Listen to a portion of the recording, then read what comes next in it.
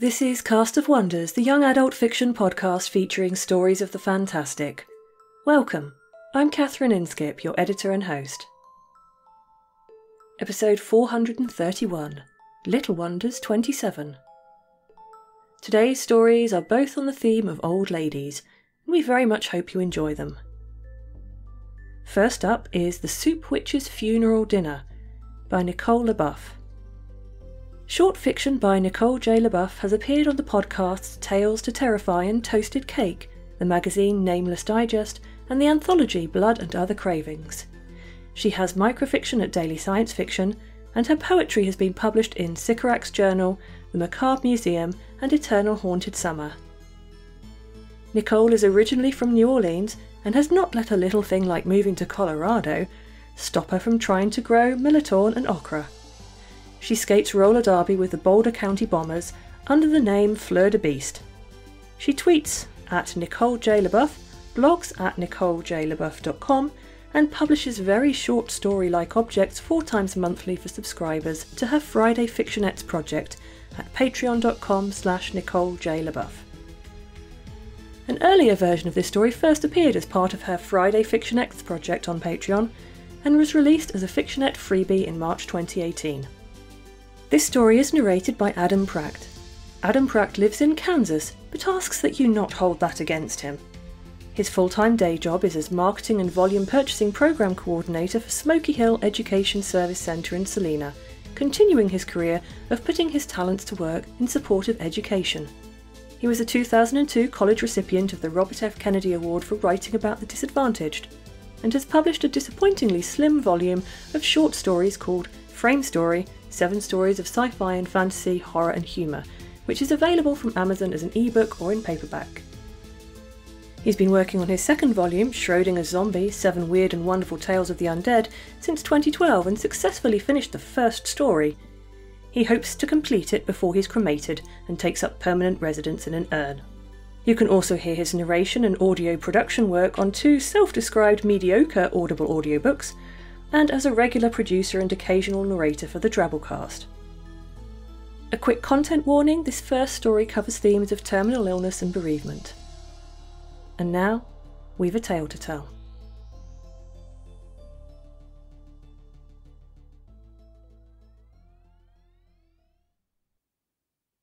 The Soup Witch's Funeral Dinner by Nicole LaBeouf.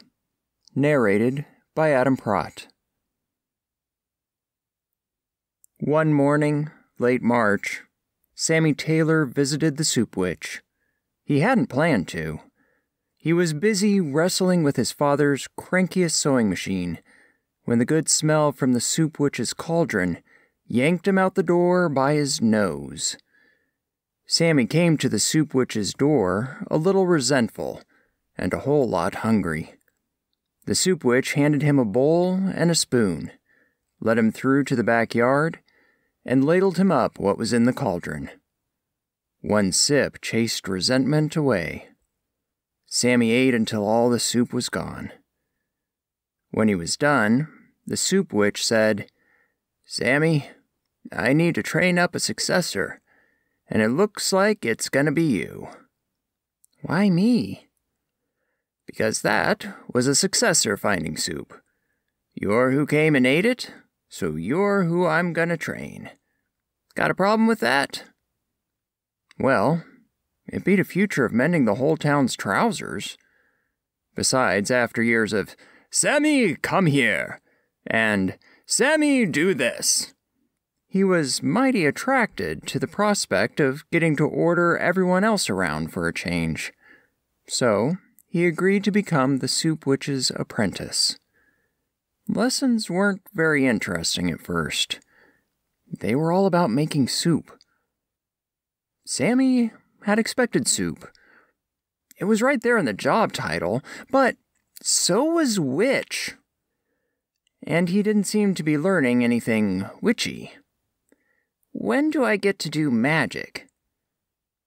"Not till you get a handle on the mirepoix," said the Soup Witch, "and the sofrito, and the Holy Trinity. You want to do magic, you gotta learn how to cook. Now dice these carrots." He had to learn how to build fires for boiling and for simmering. He had to chop wood and stack it to age. He had to learn the names, parts, and uses of hundreds of plants. Animals, too. He had to render the fats and oils for cooking with, and for seasoning the cauldron. Sometimes the smoke got so thick Sammy could hardly see over the next-door neighbor's fence. But nobody ever came round to complain. Nobody came round at all. Not unless they needed a cure. "He didn't thank you," Sammy observed one day after the latest patient went home. "It's a thankless task," the soup witch agreed. "What can cure can kill, and they know it." "So why do we do it?" "Because we can," said the soup witch. "Because it needs doing." By the height of summer, the soup witch started to teach Sammy how to listen to the cauldron. "It wants something, it'll give you a nudge. Halfway to chicken dumpling, you'll get the idea for beef barley. You'll reach for anise, come up with angelica. But only if you learn how to listen." "How does a cauldron know?" The soup witch shrugged. "How do birds know when to fly?" "But why should it get to decide who gets cures and who doesn't?" "Why should you?" Sammy did start to hear that cauldron. A little at first, and then a whole lot more. So the soup witch had him tend to more of the patients. He sat by while they ate their soup, and if they wanted to talk, he listened. That kind of listening took some learning, too. Sometimes they said the kind of things you only say to your doctor or your priest. Sometimes they just told him they were proud of him. One evening, late September, Sammy froze with his hand over the cauldron. He'd gone where it had nudged him, just like usual, only the pinch of this was nightshade, and the bit of that was Angel's trumpet, and he'd already put it in. He'd made a soup for killing.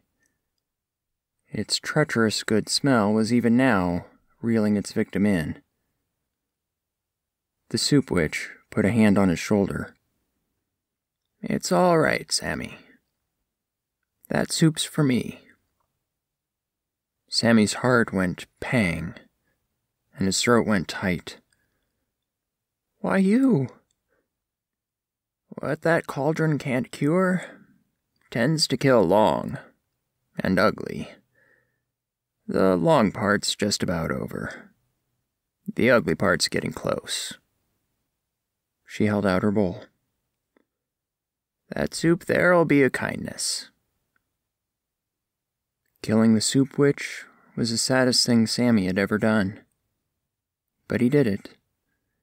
He ladled her up what was in the cauldron, and he watched her eat until all the soup was gone.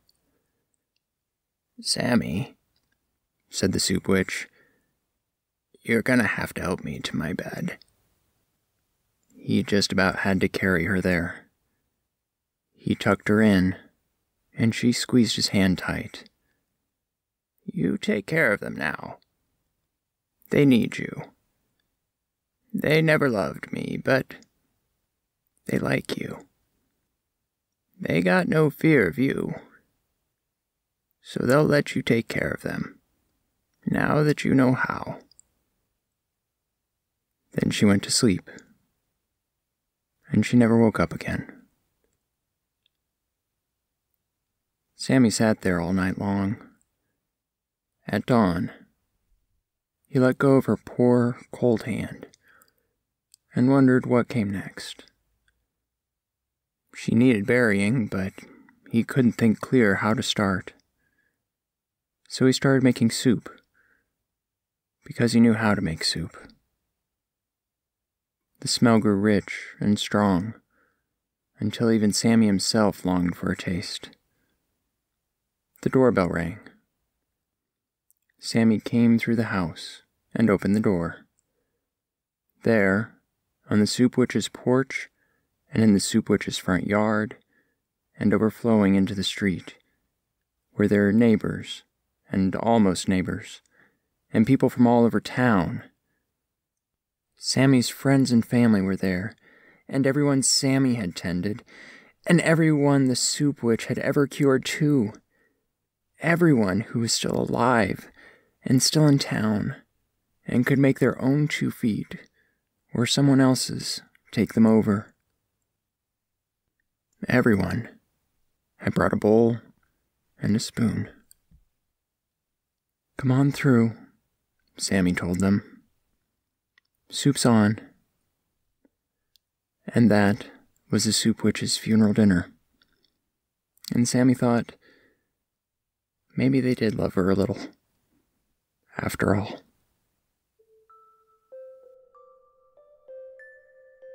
This is an absolutely beautiful story, isn't it?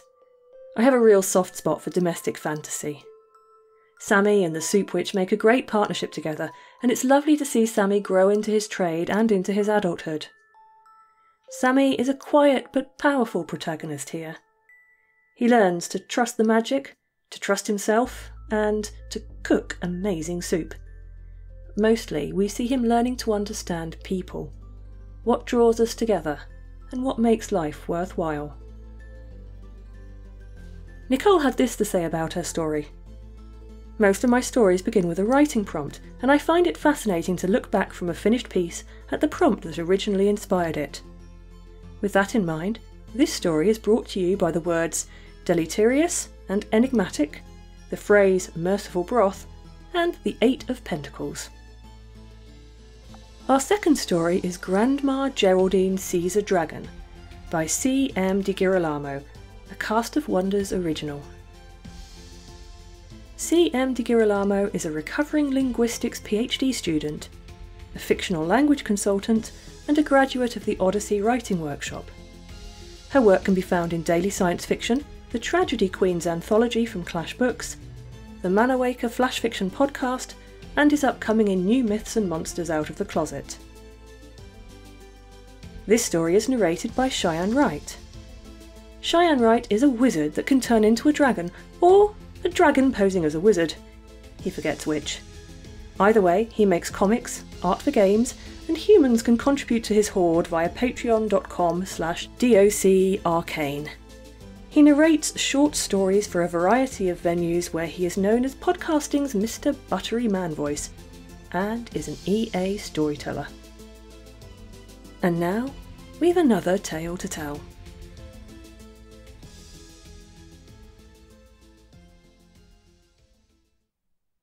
Grandma Geraldine Sees a Dragon by Cara Di Girolamo. The Dragon Photo Safari stuck its flyer under her door not long after Albert died, and Geraldine hung it on her refrigerator, more for the lovely sunset pictured than for any interest in trekking through the mountains on another plane of existence to see a dragon. She forgot it was there until her neighbor's child, a charmless young person who drew alarming pictures in their notebook, glowered at it and asked, "What's the point of going on a trip just to look at dragons?" Never willing to let a child think they had one-upped her, Geraldine defended the idea. "Dragons are majestic creatures," she said, "wise and magical. Just the sight of them can change your life. People once spent their whole lives in the pursuit of just a brief glimpse of a dragon." She didn't mention that these people were called the Mad Dragon Hunters for good reason. And though people appreciated their work in getting the safari started, they were, well, mad. The child pursed their lips. "So you're going?" Geraldine hesitated. She shouldn't base her decisions on the disapproval of a child, but the child would sneer if she said no. Just another adult telling them how to think without following through. "Of course," she said. "This fall. Fall is the best time of year to see a dragon." By summer she'd forgotten her commitment to go in the fall, but then her family came to visit, Her daughter, Angie, certain her mother was in an inch from the grave, rattled on to her husband about Geraldine's health, which was as hearty as ever. As if Geraldine wasn't even there. Angie's children, Jake and Jess, wouldn't emerge from their phones unless there was $20 in it.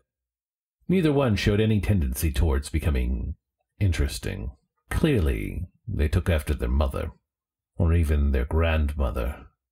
Angie had been a frustratingly normal child, but recently Geraldine had also begun to find herself tiresomely dull. When Angie threatened to visit again for Jake and Jess's fall break, Geraldine said very firmly, "Oh, no, I'll be away." She registered for the safari that night. It was a long tour, mountain hikes and aching feet and lectures on dragon habits and habitats.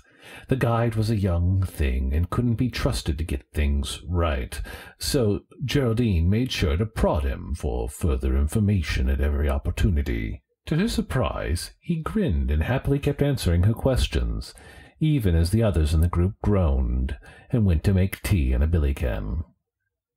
They saw quite a few dragons, but only at a distance, dark shapes unfurling from a peak, spreading wings and catching the air. Geraldine took some excellent silhouette shots of dragons against sunsets and promised to keep in touch with half the people in her group. It was the last ascent of the trip. Lillian Lee's bunions had gotten the better of her, and Mr. and Mrs. Pickles had been too worn out to leave their tent for the pre-dawn start. So it was just Geraldine and Richard, an arrogant man with more money than charm, who was always complaining about the lack of cell service. Halfway up the mountainside, Richard twisted his ankle and demanded the guide help him down. Disappointment hit Geraldine unexpectedly heavy. This was their last hike. She wanted to have the chance to see one more dragon. The guide turned to Geraldine. She turned to head back down. "Just keep up on the path," he said. Geraldine started in surprise. He never let them go off on their own. The guide smiled. "Stay clipped to the rope, and you won't get lost. You've been listening to my instructions for weeks. My best student. Go on." Richard's indignancy made it all the sweeter. Geraldine left them limping downwards and continued towards the top of the ridge.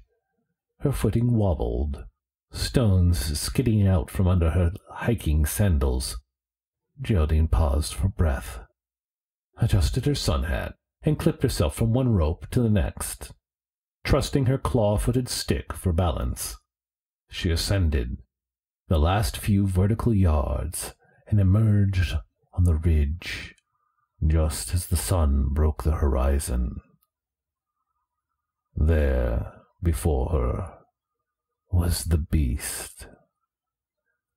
The dragon's scales were lit red by the dawn. Its long form curled around the peak, neck arched, tail proud, the folded wings at rest, but ready at any point to stretch out and catch the air. The dragon blinked. Its eye was vast and yellow, veined with gold, the long slitted pupil darting and flicking until it slipped over and focused on Geraldine. It stared. Geraldine stared back. Automatically she reached for her camera. This would be a great shot. She could show everyone. But then she lowered her hand, not wanting the apparatus to come between her and the great creature. Not even for a moment. She wanted to see. The tiny scales that curled in patterns along its eyelids, their colors a warm rust and an earth rainbow. the long, graceful claws on its finger-like digits, its scent powerfully alive, reptilian, with the rich undertone of magic. That same scent that tints the air in a secluded glen on a high mountain top overlooking the ocean. The dragon tipped its head to focus its other eye on her, wary of this intruder in its den, and then it did not smile. Dragons' mouths were not made to smile, but it did something, and Geraldine heard it, as if it had spoken words. "It's all right, if it's you." In a whoosh, the dragon's wings spread and it took to the air. The backdraft knocked Geraldine onto her behind, and the dragon spiraled up and then fell into a dive, disappearing off towards a distant mountain. Geraldine sat back, heart pounding. She had seen. She had been seen. The neighbor child was lurking outside when Geraldine returned. She almost tripped over them. Rainbows of dragons and colored skies in a world where magic was as thick as moisture in the summertime air streaming through her mind. "You went," they said. Geraldine looked at her little house, in her little yard, in the little world that she, a little person, had disappeared into, and smiled. "I went." And then she quit her book group, abandoned 3 committees, bought $400 worth of hiking and camping equipment, and applied for tour guide training. Her daughter thought she'd gone mad and refused to accept her phone calls, but in exchange for regular photographs, the neighborhood child sent postcards. And all their alarming pictures were now of dragons.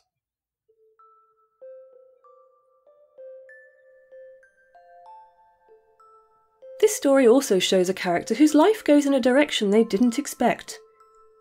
Geraldine had a comfortable and respectable retirement, but much like Bilbo Baggins, it wasn't enough for her.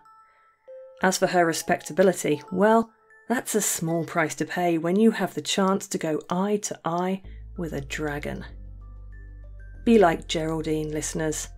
Get out there. Seize the day. Join us again soon for another new episode. We love bringing you the best audio fiction week after week, but we can't do it without your support. Your donations pay our authors, our narrators, our servers, and our staff. Please consider supporting us with a monthly donation through either PayPal or Patreon. You can also review us on Apple Podcasts, request us on Spotify, and consider the stories we publish for award consideration. There are lots of ways you can help. Join the discussion on the EA Forum, forum.escapeartist.net, or visit on Twitter at Cast of Wonders. Come say hello. Cast of Wonders is a production of Escape Artists Incorporated and is brought to you by editor and host Catherine Inskip, assistant editors Andrew Cahoe and Carissa Sluss, associate editors Amy Brennan, Alicia Caparaso, William Haight Minor, Umera Hussain, Sean Proctor, Ray O, Susie Rodriguez and Emma Smales. Our art director is Alexis Goebel, community manager Danny Daly, and our audio producer is Jeremy Carter. Our episodes are released under the Creative Commons Attribution Non-Commercial No Derivatives 4.0 International License. That means you can download or listen to the episode on any device you like, but you can't change it or sell it. The Little Wonders theme music is Neversus by Alexei Nov, available from Promo DJ or his Facebook page. Thank you for listening.